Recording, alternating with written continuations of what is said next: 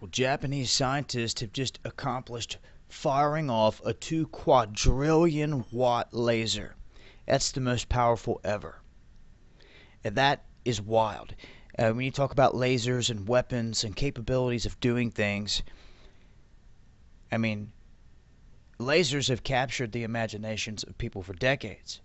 No matter if it's Dr. Evil, if it's Star Wars, lasers can do some damage and do some unique things.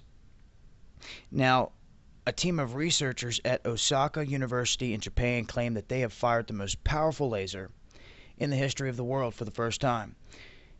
And thankfully, it didn't take out any small planets with it. They're saying that this laser instantaneously concentrated all this energy that was equivalent to 1,000 times the world's electricity consumption in 1 year, I guess. Doesn't give a specific time frame there. And it entered the record books as the most powerful laser beam ever emitted.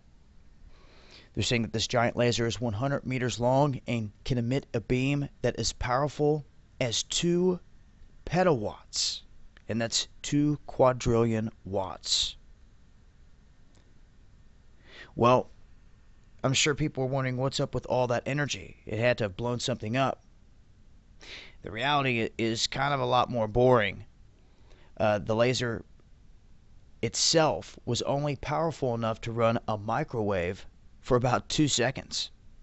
But it's the blast that they were focused on here, and the initial power burst and the thrust behind it, the most powerful ever. Now, they're going to focus from here on extending that time frame out, and like other lasers out there, they can pinpoint a location, they can extend out for great distances.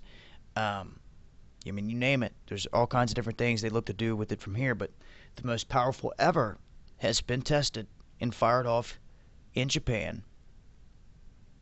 I'll leave a link. As I hear of more, I'll keep you guys posted.